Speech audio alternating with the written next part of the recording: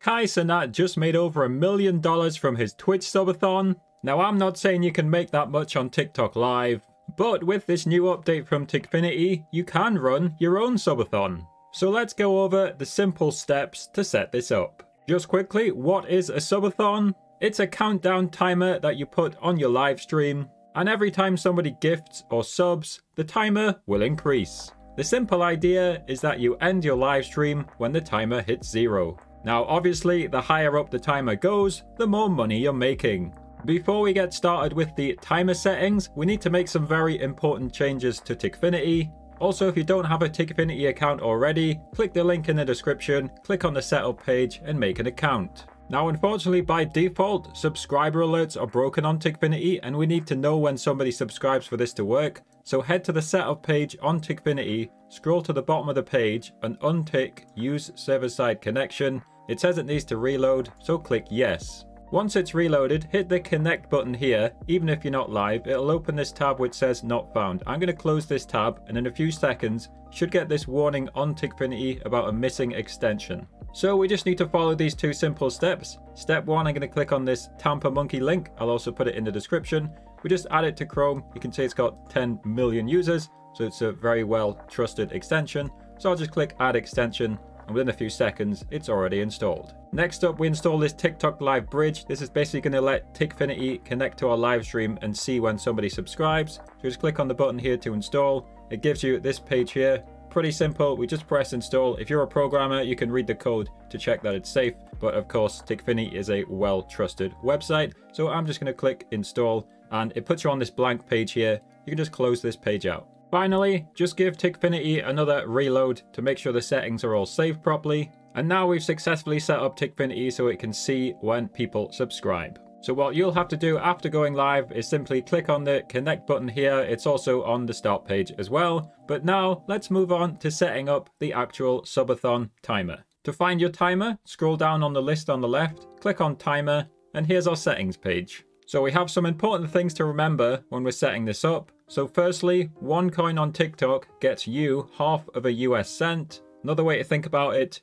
200 coins is $1. And the other thing is 1 sub on your TikTok gets you $2.10. So if I look on the settings on the timer page here, 1 coin adds 1 second on the clock and 1 sub adds 300 seconds. Based on my calculations here, the defaults, 1 coin for 1 second, that will make you $18 an hour, and 300 seconds per sub will make you about $25 an hour.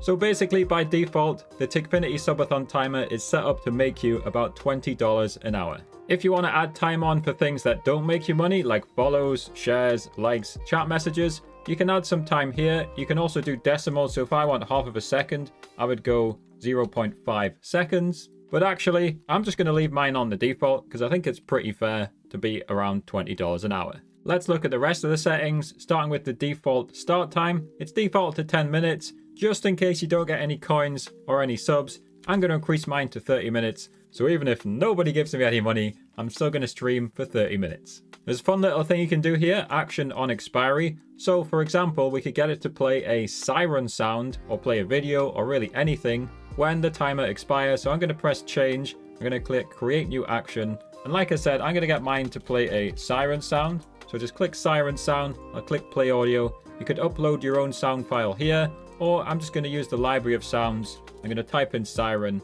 and I'll pick the first one. You can click play to hear it. I'll just pick the first one. Don't really need to make any more changes. And I'm just going to press save, but we will have to come back later and add this screen to Tikfinity. So we'll do that later. But for now, I'm just going to press save. So again, what that's going to do is when my timer hits 0, it's going to play a siren sound. We have a few other settings here. We have the customized settings here. This just changes what the timer looks like. So by default, it's a kind of black colored background color and a white colored text. And you could also set it to hide when the timer hits 0. I'm just going to leave mine on the defaults for now. And of course, when you want to start your timer, we have the controls here. So you just press start when you start your stream.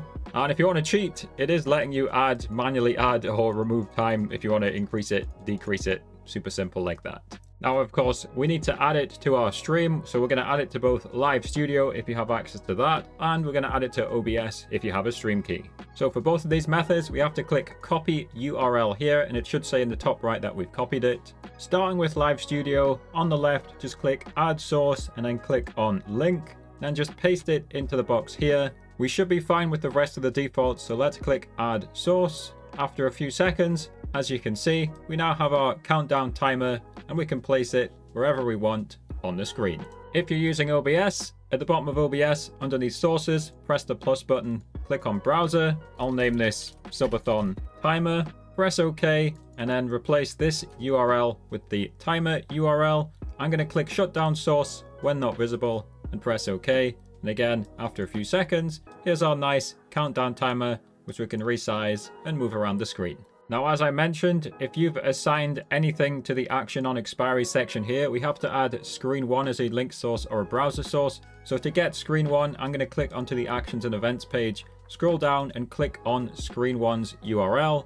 This has auto-copied it into the clipboard. Once again, I'm going to add source inside Live Studio, click on link, paste it in, click add source. You're not actually going to see anything because this one's just playing a sound, but we'll test it in a second. Let's first add it to OBS if you're using OBS. So once again, add source, browser source. I'll call it screen 1. I'll press OK. I'll paste it into the box here. Shut down source when not visible. Press OK. And once again, there's actually nothing to see. What you will see now, though, is it says the status is ready, and you can test that your siren sound is working or whatever you've added by pressing the play icon underneath actions. So that's the basics of the Subathon timer. The timer is best used with other parts of Tikfinity. So for example, you can use Tikfinity to put people's name on the screen when they send gifts or when they sub. You can use it to play sounds or play videos when they do either of those things. And of course, you might know how to do that already. If you don't, I'll put at the end of the video and in the description a link to my full Tikfinity guide. And using those techniques should just encourage the viewers to send more gifts, and it will help increase your subs. Another little tip I would have for this is, of course, just explain to the viewers what's going on. Just tell them that whatever you've set, every coin increases the timer by a second, every sub increases it by 300 seconds. Tell them during the screen, maybe put a graphic on the screen, or make a video before you go live explaining what's happening. So up here will be a link to my full Tikfinity tutorial so that you can customize your live stream alerts even more. Subscribe if you found this useful. Thank you to the channel members, including Nicholas, my Platinum channel member, and thanks for watching.